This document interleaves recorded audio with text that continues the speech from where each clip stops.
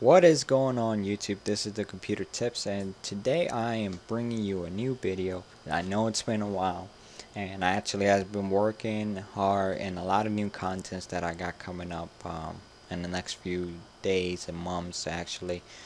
But I wasn't scheduled to bring anything soon, but I decided to cut it short, especially since now everybody's concentrated on this whole thing with the NSA.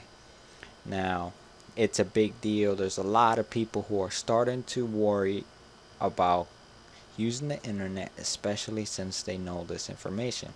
Me personally, I was one of the people who was kind of aware that the government was doing this, and nothing's changed for my life since it came out public by this spy. Um, but anyways, this isn't a video to talk directly about that, although it's somewhat associated with it. I want to talk about basically privacy online, and for this video specifically we're going to be talking about search engines. Now everybody uses search engines. Most use, I believe. Now I don't know if this is 100% correct, but I'm going to say Google. Google.com, excuse me, there is the most used search engine. It's the one that a lot of people enjoy. Well, that's changing now. People are going for private search engines that do not collect information from their users. Now, Google does collect information from the users, and Google is also one of the companies that was listed in the document as providing information to the NSA, hence why people don't feel they should trust Google. So everybody is panicking, they don't know what to do, and they don't know how to use search engines anonymously. Well, I'm going to teach you how to do that. And there's a few search engines that have been around for some quite time, and but not many people knew about them. Not many people used them, but ever since this whole ordeal, they have skyrocketed in amounts of people that are now starting to go there. And most of you guys that are going to watch this video are probably going to start using these search engines because of the fact that you search anonymously and no information will be collected while you do so. So let's start with the first one, which is called DuckDuckGo. And DuckDuckGo basically is a search engine that lets you browse anonymously. Now, if you don't care about this whole NSA ordeal, there's other reasons why you should care to browse anonymously in the internet. And that is why I do it sometimes, because of the fact that it's not just with the whole government collecting information. It goes even beyond that. So I'm going to bring up an example that DuckDuckGo made of why it's important to search anonymously. So here they have, when you use Google, they're searching on Google herpes. So you click that, your search result is usually sent to that site along with your browser information and computer info. So now they have a general idea of where you're located and where everybody is located that made that search for herpes, which can often identify you. And then that's when that information is gathered up by third-party ads. So now when you're browsing online, you're getting advertisements related to whatever you search. In this case, it will be medicine for herpes. And those third parties, they can build profiles about you, and then the advertisements just go everywhere on the internet. Everywhere you go, you'll see information about that. Currently I have a family member that's going through something similar, that not not in the sense of herpes, but they put something on Google accidentally because their lack of understanding of the English language. Well, it turns out it wasn't what they were really searching for, and now everywhere they go, I'm seeing advertisements related to what they search. And I find that quite funny. So your profile can be sold after that. and potentially show up in unwanted places like higher prices and getting insurance. So now you try to go get insurance, but you get denied because they know you got the herpes.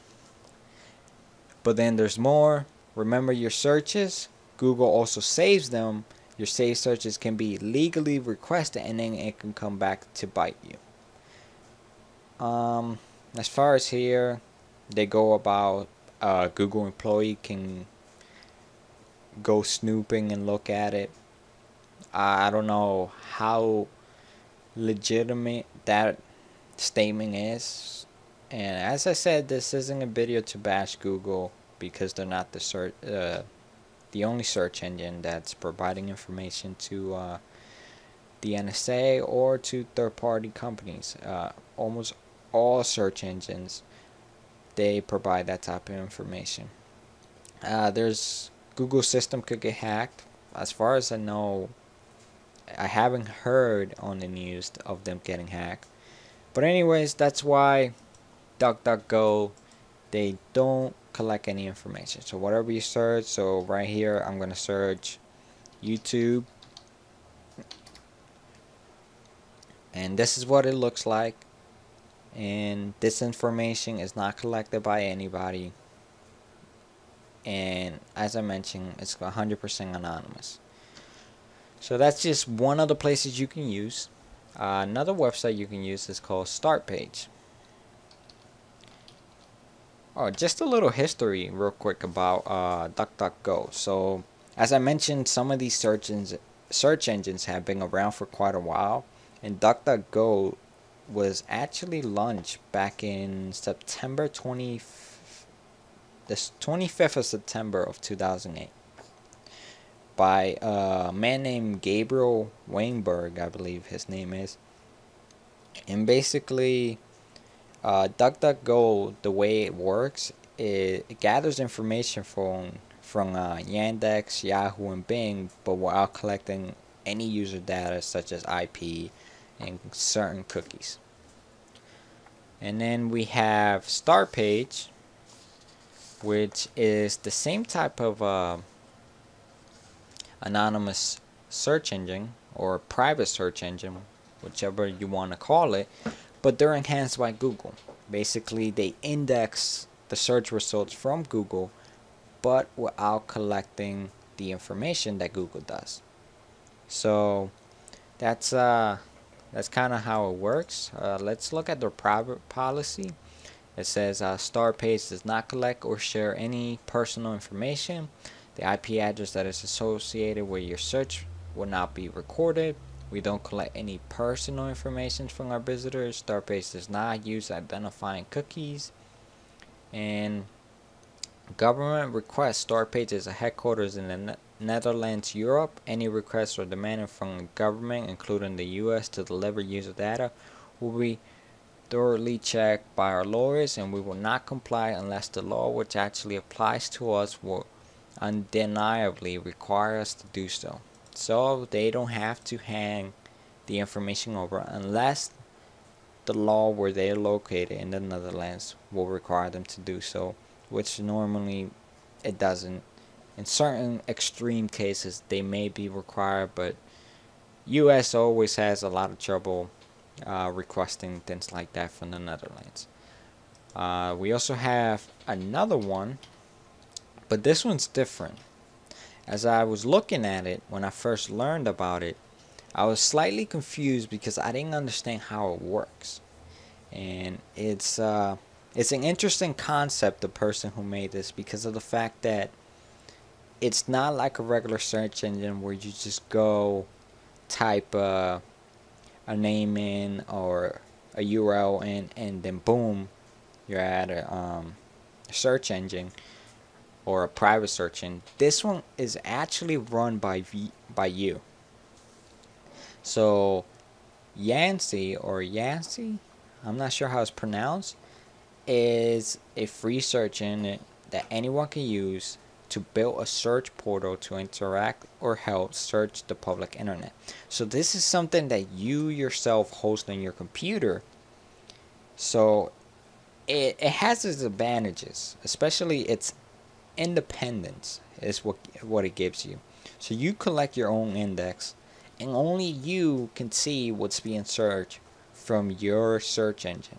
So it's like making your own search engine, and it gives you privacy. So you're the search engine operator, and nobody can trace you. As well as it gives you freedom.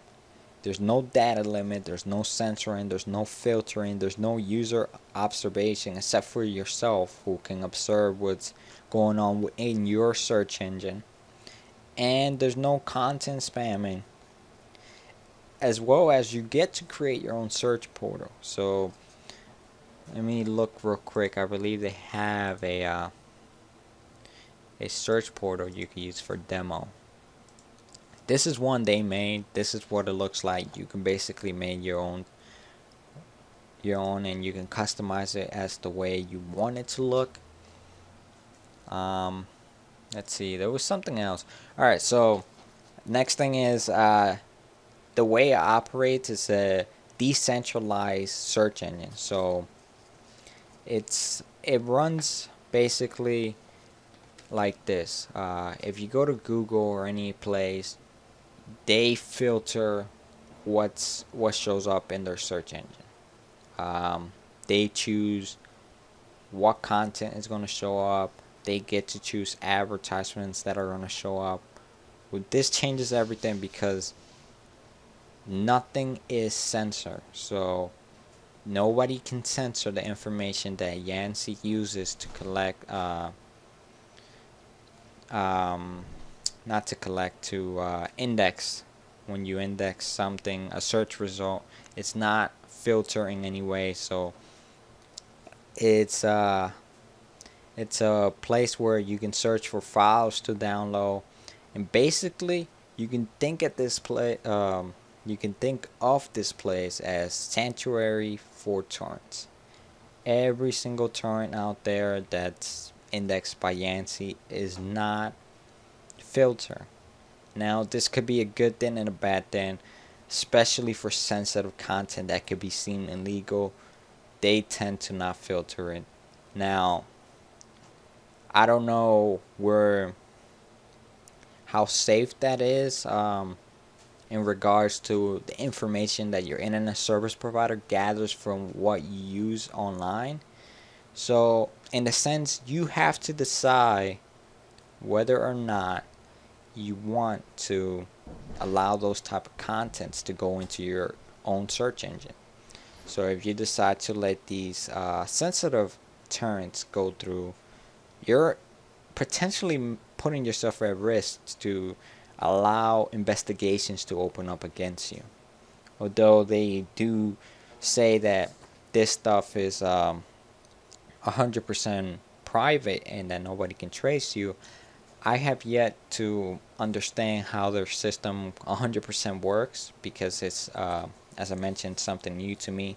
So my recommendation, if you're going to use Yancy for whatever reasons, for malicious reasons or just in regular, just be careful what you do with the system, because you never know what type of information is still collected from your ISP while you're using this search engine which you built yourself.